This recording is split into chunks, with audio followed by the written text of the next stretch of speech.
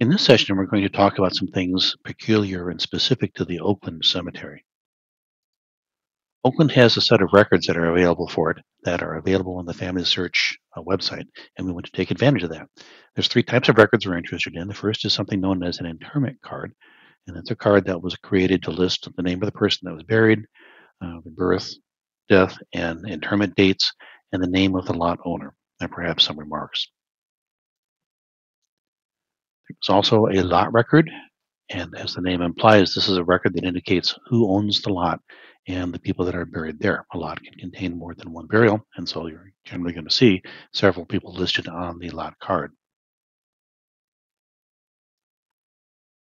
The third type of record is something known as a registry sheet, and this is just yet another document created by the people at Oakland as a way of trying to keep track of the very many burials that they had all over the place. So they had various different indices, if you will, to try to figure out as they're looking for people alphabetically or by location or what have you.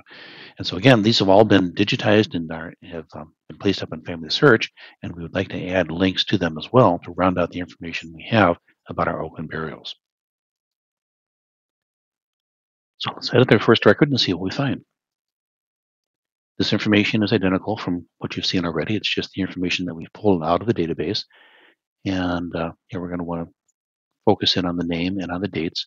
Take a quick look at the date here. We've got the dates correct. So there's nothing that needs to be changed there. And we just calculated based on the difference between the date of death and the date of birth that this person was 6 years old when they died. The change for Oakland records is going to be found down here at the bottom of the screen because we have these three additional fields to record the information about the interment card, the lot owner card, and the registry sheet. So you start out an Oakland record just the same as you would any other. You would first look for the find a grave record, the billing grave record, and the death certificate. And then having completed those, you would then concentrate on these last three fields. We look for the information over on the Family Search Oakland collection. So let's go see what we can find. So here's a burial or information about a burial in Oakland Cemetery. The name matches up. The dates look good. Let's take a look at the image and see what we have here. And what we have here is a lot owner's record.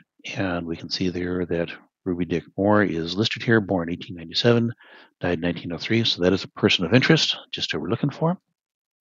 So I'll grab this URL, come back over, and I will update the lot owner card URL information.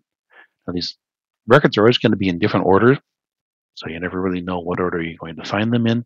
You will probably find duplicate records, so you just need to make sure that you're kind of careful about where you're pasting the records and which ones you're selecting.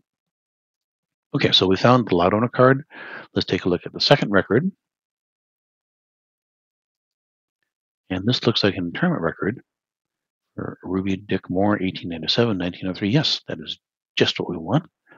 So we'll take that URL, go down and update the interment record field.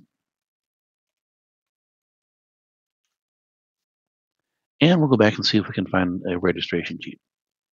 You're not always going to find all of these things. It's just kind of a hit or miss thing. So here's the third record. Take a look at that. And that is another lot owner card. We don't need another one. Once is enough. And then we start losing records. So there's no Ruby Dick Moore, and the dates are starting to look off. And so I'm going to just call this one and say that there is no third record. We're not going to be able to find the registration sheet for this one. It doesn't look like it was indexed. Perhaps wasn't digitized, or it wasn't indexed and associated with this particular name. And so we're just going to call no joy on that. Now, had I actually been doing this, I would have already found these top three records, and I would click on the Save URL record. But since I haven't, I'm just going to cancel that. But the process is the same. Once you've investigated and found or not found all the fields, you just save it. You'll be returned back to the edit records table, and you just edit the next record. And other than that, there really is no difference between Oakland and any other of the cemeteries. It's just a little bit of different additional information that you need to look for to help us get the information that we want into our database.